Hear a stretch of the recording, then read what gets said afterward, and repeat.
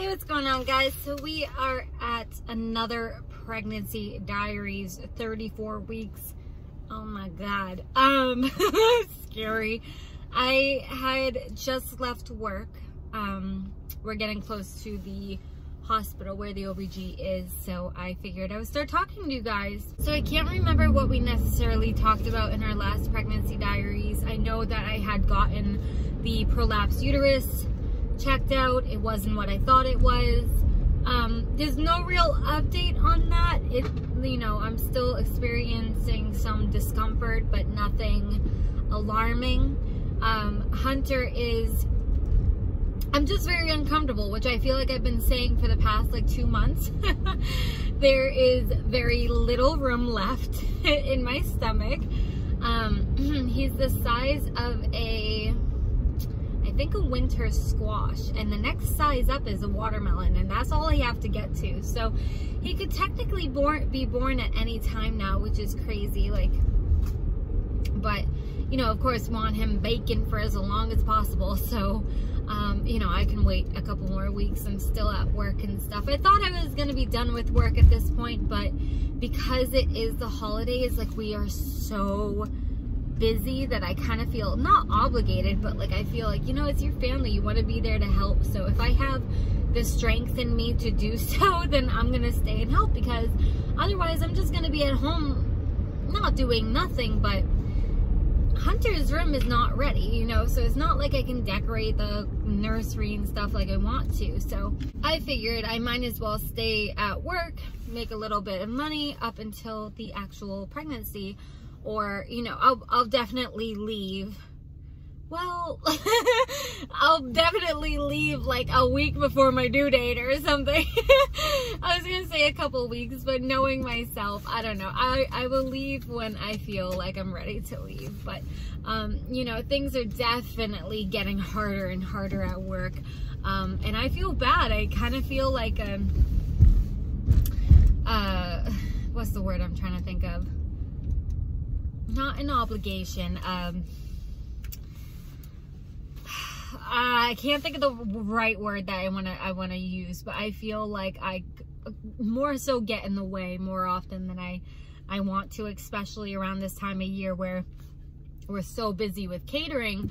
Yes, I can get catering together, but I can't lift the heavy trays. So I will take an order and everything, but then I have to go and find somebody to help me actually physically bring the order out. So, it's frustrating on my end not to be able to do my job to the fullest, but it's I can't control that.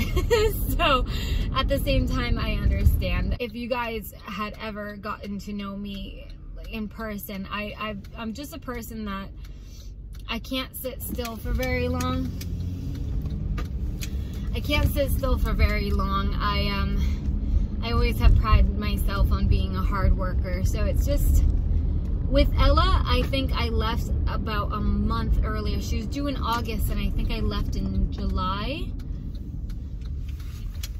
And I didn't regret it, because I really enjoyed the rest of the summer to myself, but I also felt like I could keep working if I had stayed. So this time I'm like, you know what? I'm leaving work right around the holidays, which is always financially which is always a financial burden. I might as well just keep the money coming in. I still gotta buy bottles and stuff. I don't have any bottles. I have to be prepared to buy formula, which is not cheap by any means. So, I'm just kind of mentally preparing for some new financial burdens coming our way. And I don't mean my child's formula is a burden, but you know what I mean? Not the typical bills that you're used to, I have been talking your guys' ears off about work. But anyways, I just pulled in. I'm about 15 minutes early. Hopefully, fingers crossed, it's just gonna be a super quick appointment. I'm hoping to get in and out, because I still got to pick up Ella a little before 3. I might stop at Dunkin' Donuts. I want to stop at the bank if I have some time. So I think the sooner that I can get in, the sooner that they can possibly take me. Hopefully they're just gonna check my weight again. I think I was 42 2 weeks ago, and then hopefully just my blood pressure, and then measure me and hear the heartbeat, kind of like a normal routine sort of thing. And then we will do this again 36 weeks, and then I think most likely after that my weeks are going to become, my appointments are going to become weekly. Right now they're bi-weekly, but all right, let me get my booty in there and see what they have to say. So far, just standard procedure. Blood pressure went up 2 pounds. So the doctor will be in just a minute. All right, we're all set. Quick appointment like I was hoping. It's super icy. That reminds me, I actually took a really, really hard fall a couple of days ago. Let me just pay attention and then I'll talk to you guys in the car again. I have better shoes on today than I did the day that I fell, but yeah, Ella has school, so I got her in the car, and then it was in my driveway. So normally I walk like around the front of my car to get in, but this day I decided to walk around the back. Do you hear how windy it is? It's so cold, but I guess it's supposed to warm up by Monday, which is weird. It's gonna be like 50, and today is like 19 degrees. Anyways, yeah, I instead of walking around the front of my car to get in, I decided to walk around the back, and I didn't see a patch of ice, and I had on like rain boots because I just haven't ordered boots with the holiday. Like, I've been so preoccupied with Ella that I just keep forgetting to order winter boots, which I'm gonna do very soon because I really need them.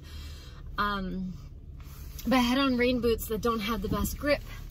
So I fell so hard, but like I didn't fall on my stomach. Like I fell kind of on my side, like my elbow, my right elbow took the brunt of the fall. So my back hurt that day. My arm hurt, but it was just like, cause I twisted my body as I fell, trying to avoid my stomach. But yeah, that wasn't fun. And so I kind of like Googled what to do if you fall during like late term pregnancy. And it just said to like, you know, if you start cramping or if you have bleeding or stuff like that. And so I just monitored myself that entire day, and I was fine. So there was no real concern. I was just, you know, I was hurting from falling.